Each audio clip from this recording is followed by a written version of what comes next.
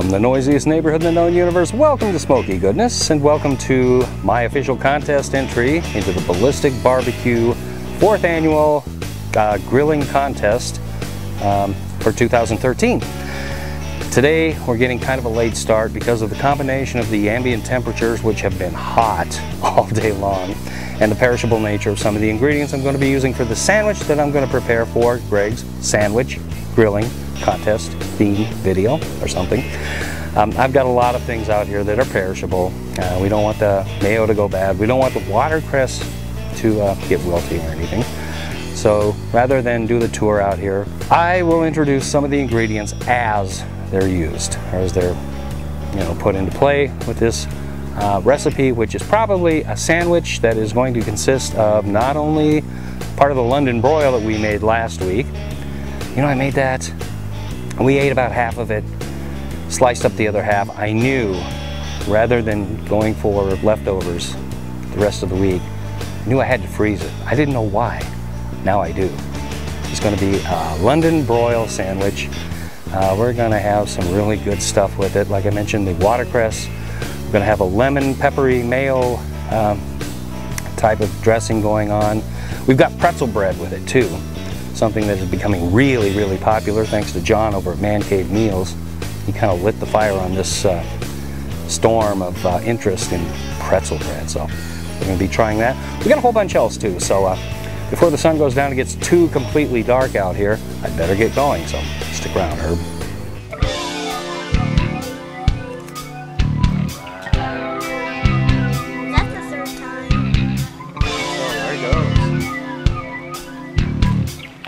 So ladies and gentlemen, that's Levi, our resident firebug and expert fire starter. There's nothing I like more than the smell of burning lump charcoal on a hot night in Tornado Alley.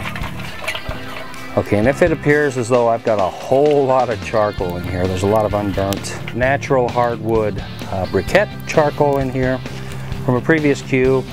Using lump charcoal, the reason for that is, could there be another Smoky Goodness video to be recorded tonight? It's a distinct possibility. Because like I mentioned before, at Smoky Goodness, the party never ends. As always, start off with a nice clean grate. Even though we're not putting anything on the grate per se tonight. It's a good habit to get into, because as everybody knows, cleanliness is next to pit mastery.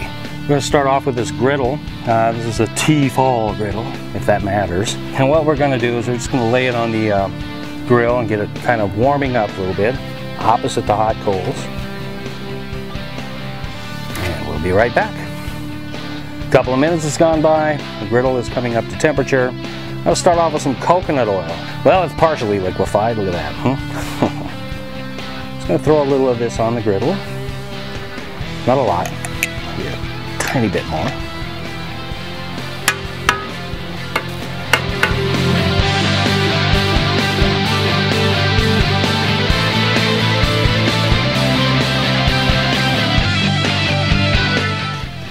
All right, here we go. This is the remainder of the leftover London Broil from last week. It's been in the freezer all week, and it's still cold. It's still a little partially frozen, but that's okay. Kind of wanted it that way. All we're going to do is set it on this griddle as far away from the coals as possible. I just want to bring this up very, very slowly. So very, very slowly is just exactly what we're going to do. Because this London Broil, if you can see it on camera here, is cooked to a perfect medium rare, and I don't want to screw that up. We want to keep this as medium rare as is possible. All right, at this stage of the game, things are going to be going pretty darn quickly, so we got to do this quickly. While the London Broil is warming up, I have to have an avocado, a lemon, some mayo, and some McCormick's Grill Mate lemon pepper with herb seasoning. Good stuff. So, don't need that right now. What we're going to do is zest this lemon making the dressing for the sandwich.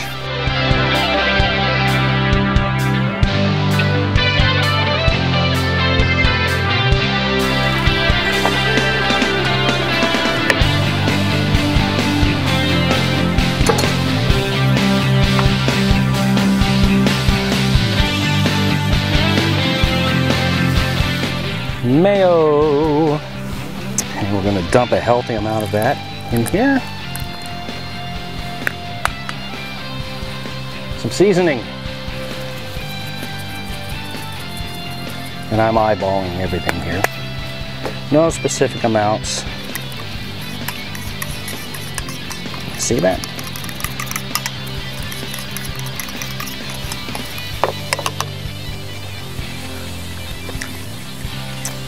Perfect.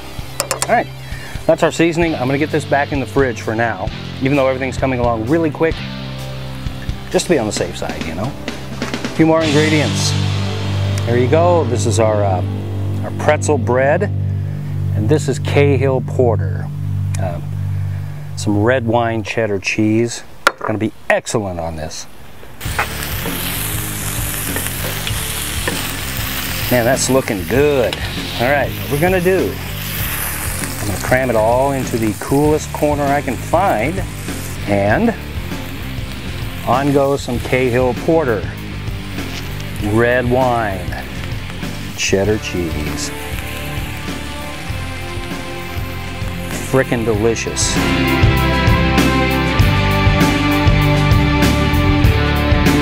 Okay, and very quickly, toast up this bread and we get a little oil on there. This is a really hearty bread too, so rock.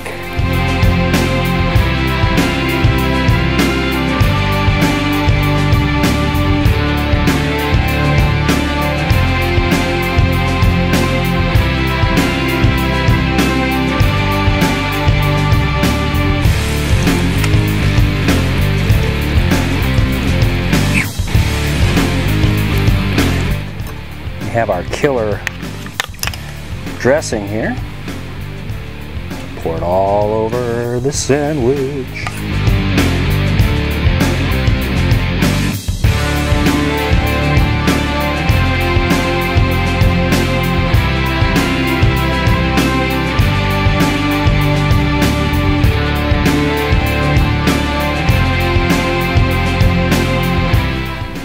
I have avocado.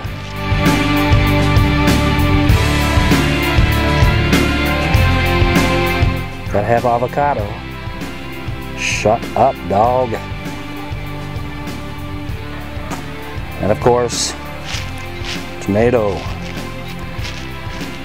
gotta have tomato on an excellent sandwich like this. Gotta be done. Man, this thing is it's like Dagwood times 3, huh? Oh yeah. All right, let's cut into this bad rabbit and see what we have.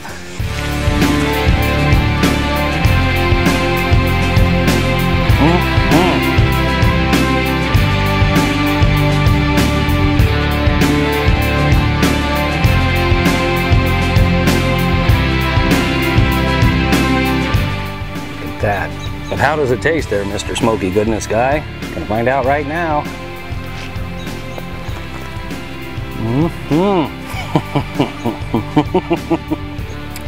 And I'll tell you what, at first I thought, this isn't going to be any good.